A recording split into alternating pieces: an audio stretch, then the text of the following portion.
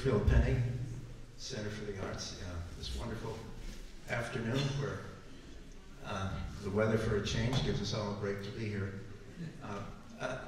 The timing of Lukas Foss throughout his whole life was ironic. This concert was initially scheduled as a tribute to the music of Lukas Foss. And Lukas had an idea last week that it was time to take his dear part. And so we miss him dearly. So the concert has become a commemoration of the life of Lukas Foss as much as the music of Lukas Foss. And all of it put together with the heart and soul involved of Charlie Haupt and several of his other closest friends. Time is always of the essence. Indeed, the subtitle for this whole festival is called Time Cycle, which is a piece we're going to hear this afternoon. And so, but keeping in mind that time flies and we don't have much of it, I'm going to ask each of the members of the panel here to give a 1 or 2 minute capsule of one of their memories of Lukas along the way. And by the way, I should introduce myself. I'm Ed Yudzinski from the Philharmonic, but I worked closely with Lukas as a chamber player as well for many years. Day one for Lukas Foss in Buffalo on the podium of the Philharmonic, by coincidence, was day one for me in the clarinet section of the BPO, so I was in a very good spot to see it all begin. I'd like to begin on my far left. We have Nils Vigelin, composer, Buffalo composer, and faculty at Manhattan School. Nils, would you share? I'd like to remember Lukas as a teacher. I had the good fortune of studying with him in 1971 when he was a guest professor at Harvard. In those days, there were no private lessons. It was a seminar. So you might have everyone from a trembling freshman to a grad student on Social Security. There were oftentimes 15 to 20 people in the room. This was Lukas's element. The quality of his teaching was an immediate response to your work. And in all teaching situations, it's a trust situation. You have to trust what the person says to you, and you have to accept it. That's really how it works. And so what he would do is he would usually play through the work if you didn't volunteer to do it. And he would say, this captivates my imagination. This is what I think is the core of your work. And I can still recall the first time he did this. He pointed to a small passage, and basically what he was saying is, given my experience, given what I know about music, this is where I think you are. And then it was your turn to go home and stew on this and figure out, well, why did he pick out those measures?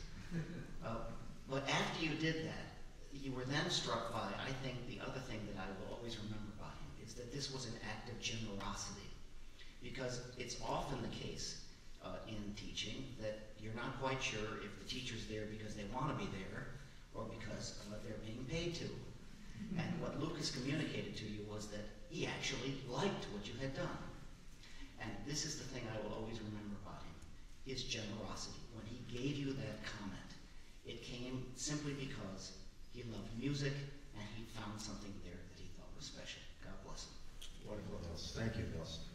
Charlie Haupt is I call him Charlie, forgive me, but Charles was our concert master for many years, and I had the wonderful good luck to work as a chamber player with Charlie many times over the years, and many programs with Lukas in Europe and here in the United States. Charlie.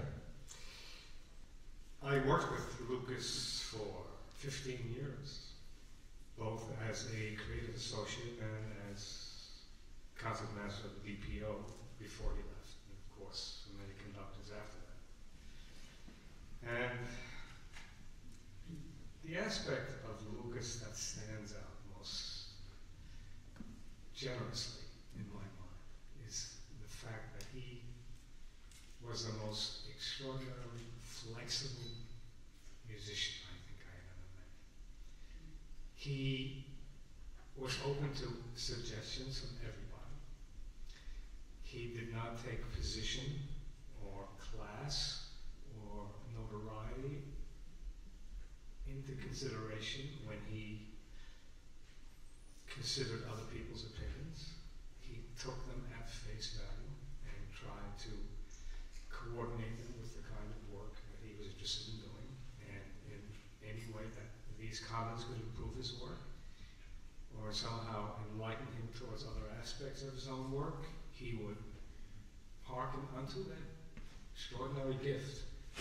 He was incredibly ingenious and had absolutely no respect for tradition whatsoever. I mean, how can you have respect for tradition if you bring a mandolin into the Messiah? To play the pastoral symphony, he played the pastoral symphony, he used the mandolin. That's a non sequitur. There's nothing to say after that. That sums up Lukas in a nutshell. There was nothing that stopped him from doing anything that he thought was interesting, new, creative, and ingenious, and most importantly, would add something that the composer himself would like, or would have enjoyed listening to. Thank you, Charlie. Excellent. A wonderful memoir there. Jerry Kirkbride, on my left, a fine clarinetist. We had good fortune of playing chamber music, and also Jerry joined us on this section of the Buffalo Philharmonic. I think in even a couple of our early recordings, Jerry, if yes, I remember. think so, yeah. Remember, and he's at the University of Arizona right now, professor of clarinet. Jerry, I know that Lukas meant a lot to you along the way. Lukas was very much a part of my life for many, many years, and he entered my life probably earlier than anybody else on this panel, only because I was from Southern California, and when I was going to school across town at USC, he was a professor at UCLA, which really didn't mean anything especially, except that he had started his improvisational group already, and they made quite an impact on the music scene in Los Angeles at that time. And because that group included the clarinet, I, of course, was, even as a student, especially drawn to attend performances, and I eventually met the clarinetist Richard DeFallo, who probably many of you know because he spent a great deal of time in Buffalo as well. So when it came time, I was invited to be a creative associate in 1967, and to come up here and join this wonderful happening that was going on in Buffalo. And it was a wonderful and great honor. And to expand a little on what Charlie said about his openness to anything, there's a book by a fellow named Bruno Bartolozzi, who gathered together a book of extended techniques for woodwind players. And at the time it was very new, and it's how you play 3 or 4 notes at a time, and you do this and you do that, and you create all kinds of different unconventional sounds on your instrument. And I had occasion twice to go through that book with 2 different composers. One of them was Elliott Carter. I spent the afternoon with him once. This was after I'd been in Buffalo. And Elliott went through that book example by example by example. And he insisted on writing down, there was a fingering given for each example. And it was already well known that those fingerings work for some people and not others. And that you'll get a multiphonic sound, more than one sound at a time, but it may not be the ones that are notated. And so Elliott Carter wrote down, he took notes on every fingering in the clarinet section with me, and wrote down what actually came out of my instrument, which, you know, wouldn't have necessarily been the same as if Ed had done it. With Lukas, he just went through that book and he said, well, okay, now, and we went, you know, we spent some time together, we sort of went from the book, and now he says, take the barrel and put it on the bottom half of your clarinet, turn it upside down, play it out of your ear, do whatever you want, you know, it was just, he was looking for anything that was new and adventurous and different, way beyond Bruno Bartolozzi's aims. And ultimately, as I said, I was here for 3 years in the late 60s with the Creative Associates, and I played in the Brooklyn Philharmonic when he was conductor for 6 years. And I've been a member of the Dorian Wind Quintet for longer than I care to admit. And we collaborated many, many times over the years, and we had some wonderful experiences, which some other time we'll talk about. Thank you, Jimmy. Marvelous. To my right is our Buffalo's enfant chérie, Carol. Yes, Carol Vincent. And Carol, you were honored to work with Lukas, and especially to be to have dedicated to you his wonderful Renaissance concerto for flute and orchestra. And we've just, as we were speaking backstage, we've just uncovered an archival recording of that premiere, as well as a beautiful interview with Lukas. But perhaps you might give us a capsule of what it was like to work with Lukas as that concerto was coming out. Well, thank you for calling me the enfant chéri, because he prided himself on calling himself the enfant terrible. And he was very, very open and demonstrative about that. Where to begin? My first snapshot of Lukas was in our home. I was barely an adolescent, and my parents, Peggy and Joseph Winsence, who many of you know, and they had him over for a New Year's Eve party, and he was here alone.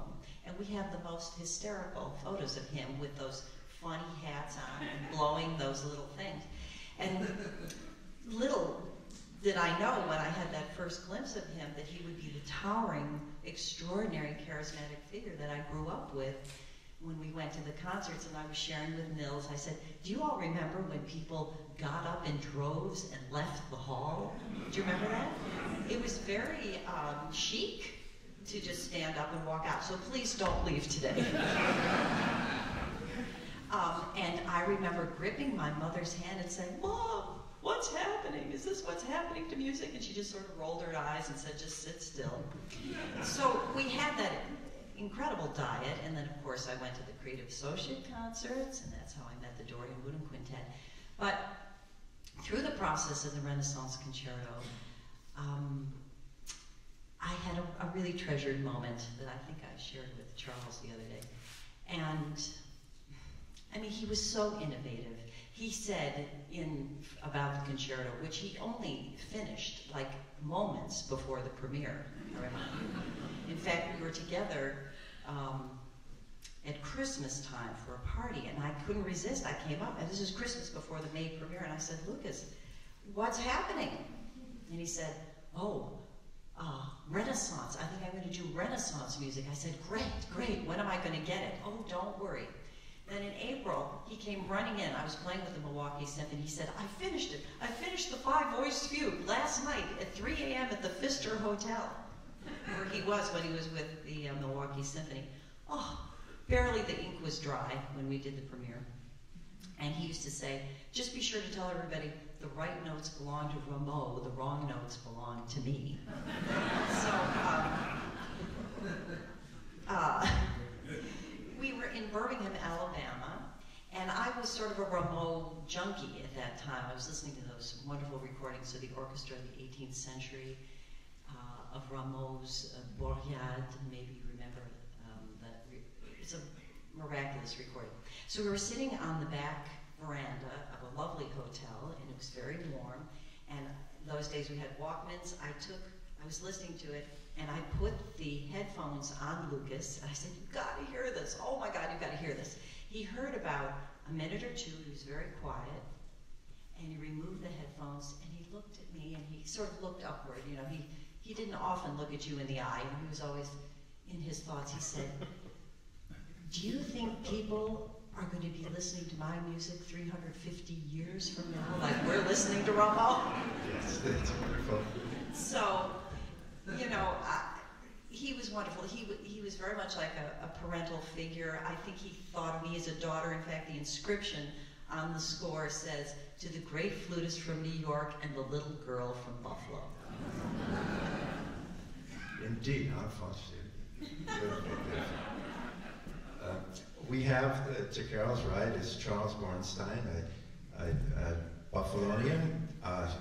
Charles, I remember you as a very young teenager. Forgive me for the recollection. I wasn't yet a teenager.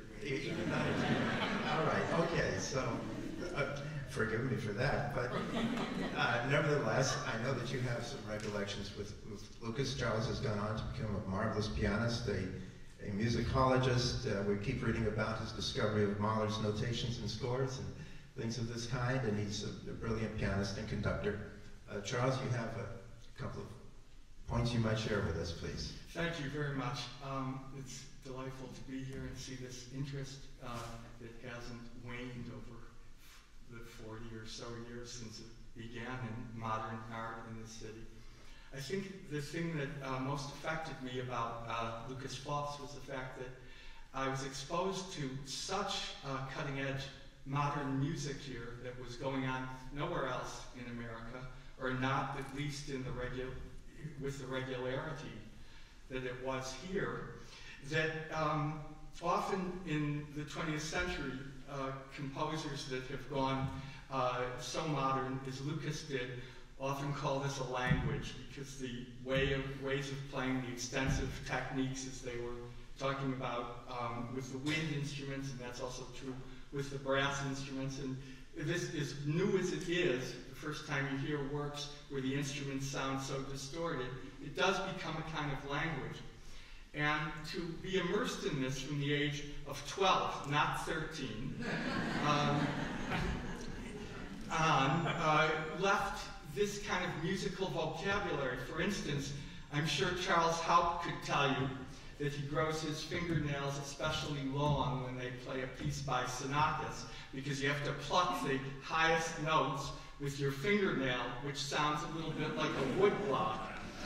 And these kind of ideas of associating sounds from one group to another and creating works that deal with sonority-related ideas that is very present in the music of Xenakis was a it had a big effect on me, because I had heard it at such an early age, and it was shocking and brilliant at that time, but no one, from my experience of piano lessons and a few Beethoven and Brahms symphony concerts with Joseph Krips, who was indeed a masterful conductor and produced a beautiful balance and ease with the orchestra that is still evident on any recordings.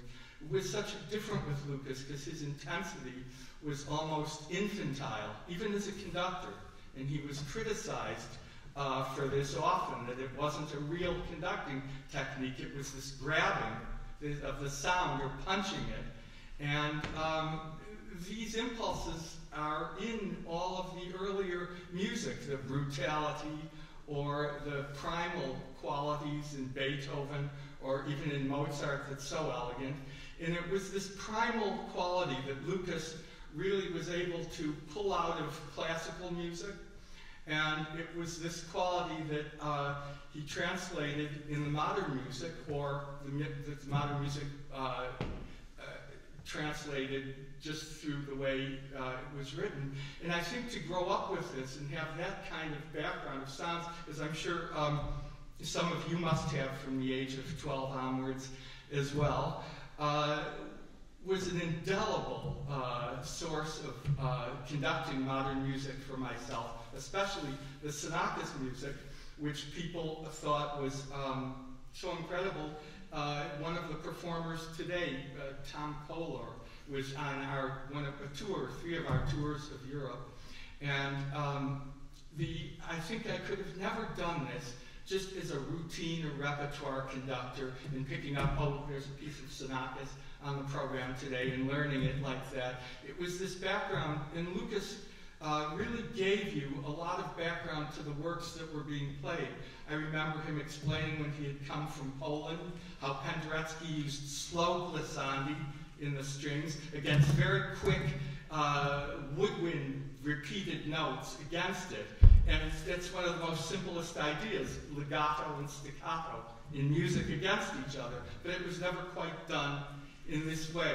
So to have his insight from such an early age, I really don't think I could have had the insight that I do for the modern music and that modern impulse in the older music. Thank you, Charles. Thank you very much for that. To Charles Wright is our friend David Felder, who is the head of the composition department at UB. And David, I know that Lukas has meant a lot to you over the years, and I would be delighted if you could share one of those moments with us, please. Thank you, Ed. It's very nice to be here among such distinguished colleagues and people who've been really great friends of mine and Lukas and contemporary music here in Buffalo for many, many years. My head's just filled with apocryphal tales, and you've heard a lot of reminiscences. Many of these apocryphal tales I won't share with you today, but I will speak about Lukas as a colleague. And I say colleague in a kind of strange way because it's marvelous to me that even though there's 30-some years difference between Lukas and I, he considered me to be his colleague. And this was astonishing to me when I was a young man. I'll tell you one apocryphal tale. I wrote my first orchestra piece when I was about 26 or 27. I had no prospects of having it played. I didn't know any conductors. And so I started talking to people to see if I could find somebody who would be interested. I thought maybe some conductor of a school orchestra or something like this. Somebody said, send it to Lukas Foss. I didn't know Lukas Foss. I put it in a little envelope, wrote a little letter, here's my first orchestra piece. I'd be really delighted if you would let me know what you think about it. Probably about 6 weeks later, to my great surprise, a letter came from Lukas Foss, handwritten. In this letter, he had read my score. There was no recording. This was, pardon me, folks, this was in the days when composers would read scores at the piano. They didn't need CDs to. So Lukas read my score, and he wrote back to me, and he did the kind of thing that Nils refers to. He found what was essential in the piece. He referred to it. He told me he loved it. He couldn't play it the next year, but would I be so good as to write a new piece for the Brooklyn Philharmonic for its first concert? And I thought, wow, this is really a great profession. I'm very happy to have chosen this profession. Ask me how many times it's happened since then. So that's the first apocryphal tale that I have to tell with Lukas. And indeed, I showed up at that particular rehearsal and so forth and ran into Lukas. Obviously, he conducted my work, and it was marvelous, and I became friends with Lukas. Subsequent to that, there were many, many other occasions. I'll tell you one other occasion, because when you were dealing with Lukas, and when we are dealing with Lukas and his legacy, he is underappreciated as a composer. He is underappreciated as a kind of presence that had a kind of importance to the scene in the 1960s and 70s, particularly in American music.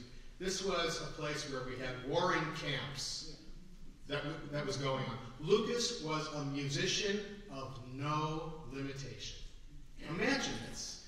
Most of us, I'll speak for myself, I don't want to speak for others on this panel, but most of us make a virtue out of our limitations. In other words, we find out, oh, I can't do that, I can't do that, I can't do that, I can do this, so that's where I'm going. And we find a way to make our own language and our own work. What do you do if you don't have those limitations? Well, what Lukas did was he embraced diversity way ahead of the way that we use that word now. And he didn't think about diversity in terms of the way people look or what socioeconomic class you come from or so forth. It was diversity of ideas.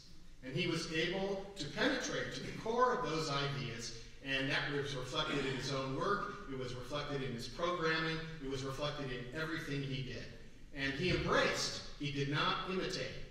And in the 1960s, when all of these warring camps were basically involved in mutually assured destruction, you had the Babbitt camp, and you had the Steve Wright camp, and you had other camps. Lukas did it all, and people had no idea what to make of this. And yet, that's where we are now. Where we are now is that we have a kind of freedom to pursue the various areas of the contemporary music world, and they are extremely wide-ranging.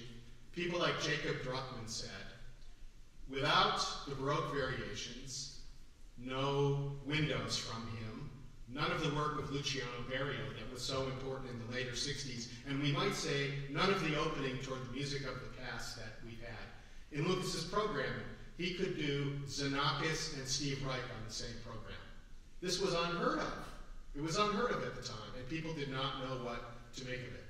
Now, the second apocryphal tale having to do with his talent and abilities.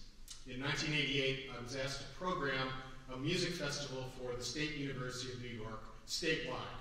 So all of the 64 campuses, imagine that, you're supposed to make a program to involve 64 campuses. So we tried to pick a variety of different things, and of course I had to pick a keynote lecturer, and that could only be Lukas Foss. So I asked Lukas to speak, and he was speaking to a wide variety of musicians, from young students to extraordinarily crusty musicology faculty members. So Lukas showed up a few minutes ahead of time, and I'd given him this charge, probably 2 months before.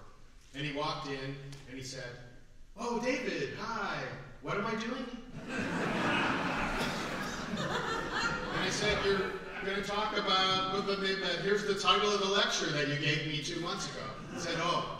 And what he ended up talking about was the slow movement of the Beethoven Ninth Symphony. And he did it completely off the top of his head, and he talked about interpretation. He sat down at the piano, and he basically said, well, what did Beethoven mean? He played the opening 15 or 20 bars in production about 10 different ways, each one entirely convincing. It was a brilliant tour de force. I've never seen anything like it to this day. That was Lukas Foss. Vintage Lucas.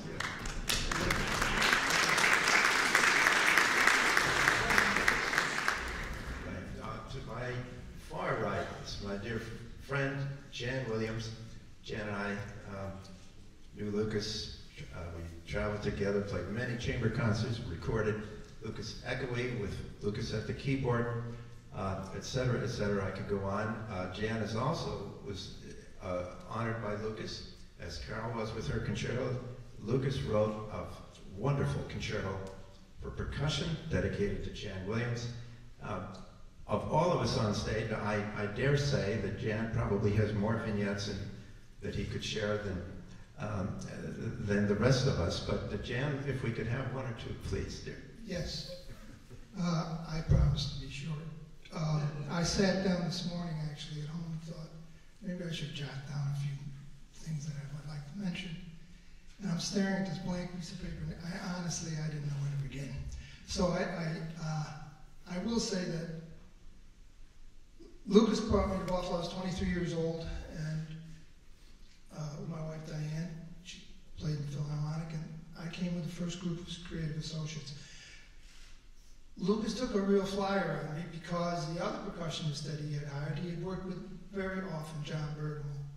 And I'm sure that Lukas hired me because John said, he's good, I'll take him, fine. My first real, I worked with him for all these years. We traveled together. We played Echoey. I remember the first time I played his piece Echoey early on was filling in for someone. John couldn't play it. We played it down in Jamestown.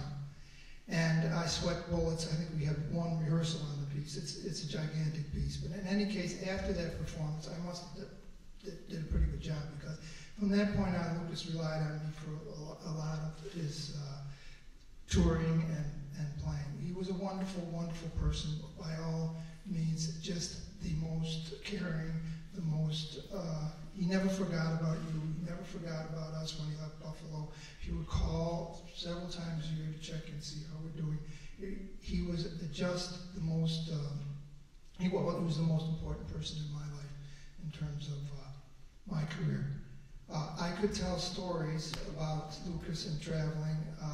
Certainly the most memorable events for me as a performer was playing with Ed and Lukas and a cellist by the name of Douglas Davis on tours in Europe, playing his piece Echoey and other pieces. A memorable story, Ed, Copenhagen, remember? We're driving from the hotel to the recording studio, the radio in Copenhagen, and he said, hey guys, we're short 10 minutes of music for this recording.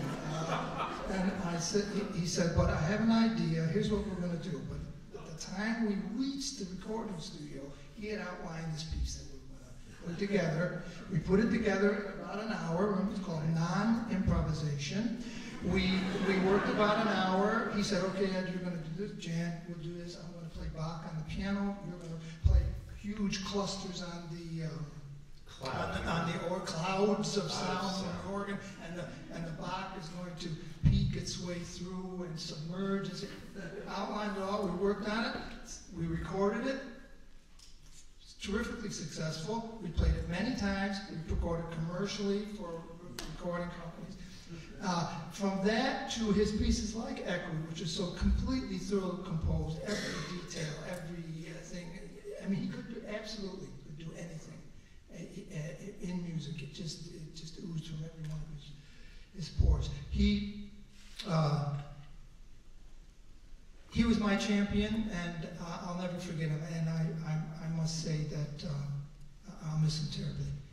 But I'm sure that you're going to enjoy hearing his music today. I think it's a wonderful group of colleagues who have come together to honor Lukas and his life. And thanks for all for coming. Ed, turn it back to you. Pardon me. Yes, thank you, Jan. Wonderful recollections. And yes, I remember this piece called Non-Improvisation very well. You know, truth be known, when we finally came to record Non-Improvisation, also in that same recording, on that same recording, is Echoey, one of the most difficult chamber pieces ever written. As Jan knows very well, and Doug Davis, cellist, played. I was the lucky guy to play clarinet on that recording. So you would think, with such a major piece, that this would be the primary purpose of that recording, and that would get most of the effort, right? Right. We actually, on that recording, was non-improvisation, and as Jan just described, there's a cloud of sound. No kidding, I think Lukas could not get that cloud in tune. We worked on that, Jan. Do you remember in that recording session, using electronic organ and all kinds of everything, slide clarinet I devised for him. You were playing the gong as well, and anything. He worked to tune this dissonant cosmos cloud for 4 hours. And we're waiting, by the way, Echoey is the big deal of the day, and we haven't even touched it yet.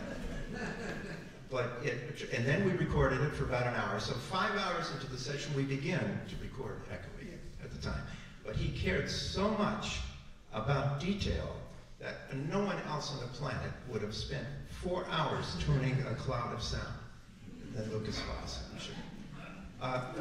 The point non-improvisation brings up a point. When Lukas, the Philharmonic, and I had celebrated the music of Lukas Foss about 7 or 8 years ago, and during which time the Buffalo Chamber Music Society sponsored the premiere of one of his quartets. Terrific event. And so I interviewed Lukas before the chamber concert, and one thing, led to another, but something came up, one of his remarks, and I was prompted to ask a question I never heard addressed with Lukas, and I thought, I should ask it now, and it was very simple. I said, Lukas, you just mentioned improvisation and all that it takes and the creative challenges and everything. Is there a difference between improvisation and composition? Oh, yes. Good question. Big difference, he said. He said, when we improvise, we're working with something we already know. When we compose, we're creating something that we don't know. Wonderful insight into I think it's a profound insight, but it gives you an idea of the extent of the true quest of the man in music. And using the word quest, I'm recalling that the first piece he ever performed in Buffalo was The Unanswered Question by Charles Ives, and the question still keeps coming up. And just with Lukas, as we all know here who knew him, just as you think you're about to get near the end of answering that question, he changes the question. And so there we have it. But thank you all. I think we're a little running out of time. So. We have a few minutes? Good. Good, excellent. Oh, yes, excuse me. Thank you, Jerry. We have here a member of the panel. It cannot be with us today. It's our dear Jesse Levine, who passed just a few weeks ago. And we have a recording of a brief interview he gave on Lukas and Lukas music. Thank you. You will have noticed in the notes of the program that our intentions were to pursue Lukas's influences and the people who he influenced himself. One of his influences and one of his teachers was Hindenburg. And Jesse Levine, who was the principal violist of the Philharmonic for a number of years, you all know Jesse Levine. And subsequent to that, moved to Yale, taught at Yale, professor at Yale, viola. Had an illustrious career. Was laid low by father time, picked up cancer, and he passed on. And he was supposed to play the Hindenburg viola sonata for viola and piano, and he's not playing it, obviously, and it's not on the program, but he recorded, I believe, an interview. Yes, that's right. We have a recorded interview. I think yes, thank you. We're going to play it. We're going to play it right now, I believe. Don, or if the audio engineer could cue it up, please. This is Jesse Levine speaking about Lukas Foss. This is actually one of the kindest and sweetest people that I've ever known. Generous beyond belief of himself and to music. And a wonderful engine for the creative process that Lukas was just burning with ideas always that would foster the voyage of new music in an atmosphere where people were reluctant to accept new music in the same way that they seem eager to go to a new film or see a new art show or go to a new play or things of that nature. People are much more willing to try out the new in other artistic disciplines, but if you mention new music or the avant-garde in the context of music, you will probably lose audience if you program it, in any way carelessly. And Lukas somehow managed to, in spite of that, managed to present programs and create festivals and create opportunities for new music. He used his position as the director of the orchestra and the director of the Center for the Creative Performing Arts during those Buffalo years as a platform for advocating the finest in new music and giving new music a hearing. And so I honor him for that because apart from the fact that he was one of the sweetest people I've ever known, he also was some rare flame that burned in him to present new music. And the wonderful thing about him was that when he did it, he almost never presented his own music. It was always in the service of other people's music. If he played 20 pieces of other people, he might sneak in one piece of his own. But he was, in a sense, selfless about it and took no advantage of the fact that he was a music director and an entrepreneur in order to propagate his own music. He was always an advocate for everyone else's. And also that was noticed and honored by everyone who worked with him. Well, Lukas just opened up doors for us that were it not for him, we wouldn't have experienced these extraordinary events.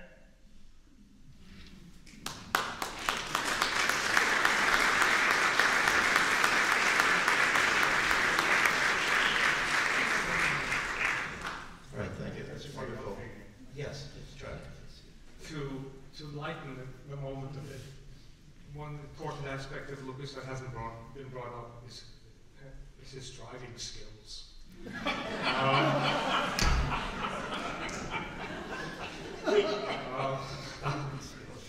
we went on a tour to McGill University in Montreal. It was late winter, early spring.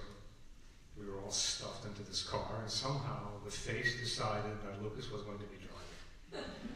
And we entered the campus, and we knew the building. We could see the music building where we were going to. And no matter how we negotiated the roads, it was like being, in a forest. We ended up in the exact same place. Now, the music building was maybe 300 yards away. It was quite a distance. We were separated from the music building by this soggy lawn, but a very pristine lawn, but soft and mushy. Well, Lukas said, "This is ridiculous. I can't do this over and over again." He just veered off the road, went onto the lawn, went directly, which is how he did everything in life. He went directly to the music department, and I was the only one to look behind. And I look behind and I see these 12-inch tracks leading right across this beautiful soggy lawn to the music department. And I wanted to almost sign Lukas's name to that, because it was a different kind of art. I mean, again, Lukas manifested his genius graphically this time. And this was a little insight into one of his rare skills. Wonderful driver.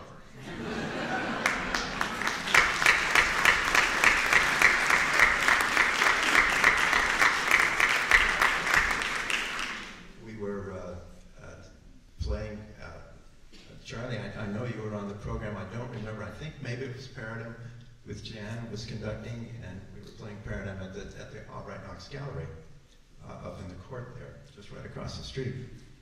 Some years ago. And this, by now, Lukas had given up driving. Actually, driving gave up Lukas.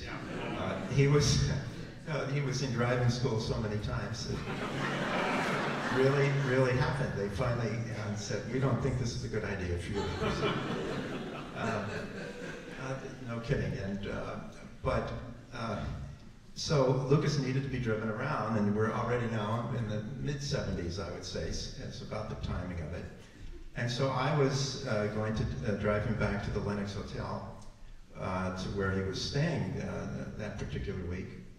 And but Lukas said to me, he said, "Ed, do you mind if we take Seymour Knox home?" And I said, "Why, sure, that'd be fine. I'll drop him off as well. Doesn't live far, no problem." Well, Lukas, this was after the concert, during the reception. He introduced me to Seymour Knox, and Lukas disappeared. And the place was thinning out quite a bit. Now finally there were just a few people left. Seymour Knox was looking a little nervous and a little worried. He said, "Gee," he said, "I just had some folks trying to find Lukas." He said, you don't think he's left yet?" I said, "Oh no." I said, I can find him." So I knew exactly where he was, and Jan would know, Charlie would know, any who would work with Lukas. He was on the phone. He was in the phone booth at the All Right Knox Gallery, because Lukas could never go 10 minutes without making a phone call someplace. He used to drive us nuts with that, as a matter of fact. He'd want us to choose a route so there are the maximum phone booths along the way. I'm not making it up. It actually did. Charles Warren once commented the guy must have a string attached to his dime. Yeah, it's remarkable. So I found Lukas, and I ran back upstairs to the court, and I said, "Seymour, he'll be right off the phone. He's coming." He said, "Yeah." He said, "Well," he said, you managed to find him." He said, "You're in the Philharmonic, aren't you?" And I said, "Yes." And he said, "Tell me, I've read in the paper that there have been some complaints about his programming and this controversial. But how do the players feel about his basic musicianship, actually, though?" Seymour Knox was quite asking a very, very serious question. I said, "Mr. Knox," I said, "yes, he's controversial." And Lukas, there's always everything's spinning around about him, but all the players on stage, even the ones who complain, they complain because they wish he would devote his life to Debussy and to Brahms and to Beethoven instead of doing all this experimental work, because he has such a profound gift. And Knox said to me, he said, "Oh, I'm so pleased to hear that." He said, "Because Lukas Foss is the only genius I ever met." Wonderful remark from a man who met a few along the way. We're about 10 minutes before the hour. Are we all right? 20, yes. I remember a story Lukas told me before he died about his driving. It's funny. He was appointed by the United States government to take Shostakovich around during the composers' conference between the USSR and America. I think it took place at Madison Square Garden. And Lukas took Shostakovich back to his apartment and played a piece of his, which Shostakovich didn't like. And Lukas then drove him back to Madison Square Garden, and when they arrived there, Lukas said, "Well, we're here." And Shostakovich looked at it and said, "Well, I like your music better than your driving."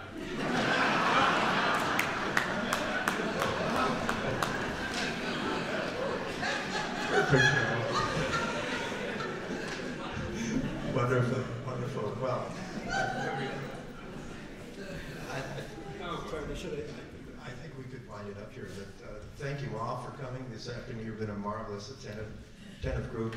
You probably could tell that if we could all start to collect these vignettes, it could go for not for hours, but for days without repeating the story. The lightweight anecdotes are abundant. They're all over the map. But he was at the same time a very serious musician about everything he did, and so we pay homage to Lukas today. Thank you all. Thanks.